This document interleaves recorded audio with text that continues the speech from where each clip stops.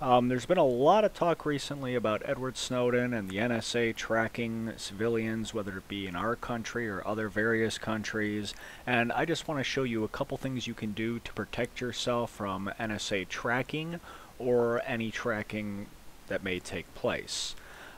First thing we're going to talk about is how to search online without being detected. Many search engines will log what you're searching, especially if you have logins for it, like a Yahoo account or any type of account in that search engine. So one search engine that's been getting a lot of buzz lately is called DuckDuckGo.com, and they pride themselves on not tracking or logging anything you search on this site. So for instance, if you're looking for something, whether it be medical records or legal records that you don't want to come back on you and incriminate you, you can use DuckDuckGo to search it. So for instance, let's search the effects of a drug, and you can search it with ease. Now keep in mind your ISP provider still may track this, and there are some ways around that as well, and we'll talk about that later. But this is a way to do a quick search with not having to worry about being tracked. Another thing you can use is what we call a web proxy to search websites or even visit websites. And what a proxy will do is the server will download the web page and send it to you from their site. So it looks like you're just looking at their website and not visiting the physical site itself.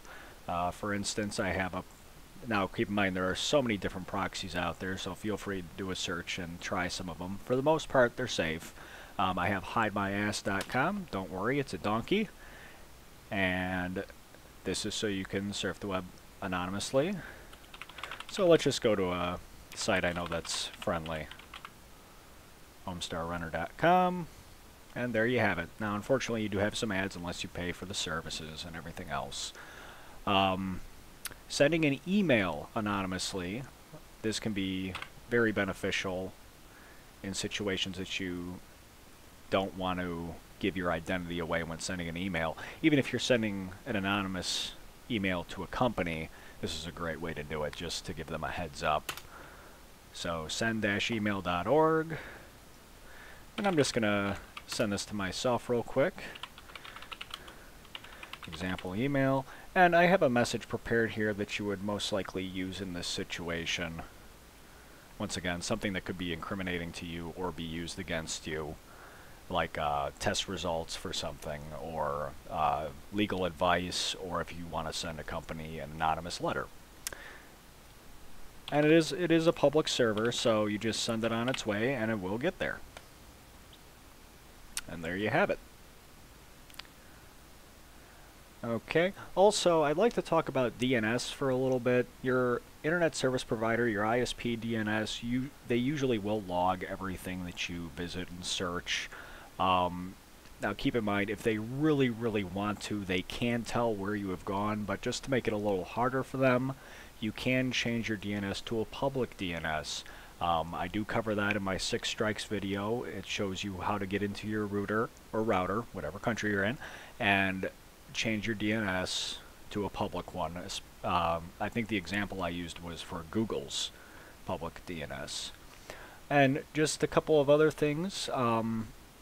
I highly recommend, if you are trying to surf the web or research things, that you use public access points. For instance, unsecure networks, internet connections at Starbucks, libraries, hospitals, McDonald's, bookstores, etc. That'll just help your overall, I guess, hiding, you could say. And one more thing I did want to mention is masking your MAC address. Now, your MAC address is a number on your hardware for when you connect to the internet. You have your IP address that you use to visit, but your MAC address is on your physical hardware, whether it be your network interface card or your Wi-Fi card. So here is a program to mask your MAC address. I will have the link. I will actually have all these links below, so you can try this stuff out yourself. And it's real simple to use. Let me just restore my original here and close out. install it and click random MAC address, change it now, and now it's changed to a random number. So it is not the same number that's on your hardware, and you can change this at any time, so it'll be a different number at any time. Now, along with unsecure networks, you can also use dial-up. I know it's slow, but every time you sign on to dial-up, usually they give you a different IP address with each sign-on. So if you have a Juno account or NetZero account, which have 10 hours of free internet a month, you can alternate, and it will give you a different IP with each sign-on. Last but not least, I just wanted to mention a couple of different things. While you're surfing the internet, don't use your real name. Try not to use your internet service provider DNS. Do not post incriminating information, whether it be on Facebook or LinkedIn, wherever. It doesn't matter. The point is, your family members might be able to see it, the NSA might be able to see it, your employer might be able to see it, and whether they tell you or not, it's going to affect you. You may get fired. People are going to hold it against you. So just be smart when you're online. As far as social networking goes, make sure when you're done with the website to log out of your account. Even if you close your browser and open up a new browser, that social networking site is logging every website you're going to. Same thing with all other accounts. Almost all of them do it.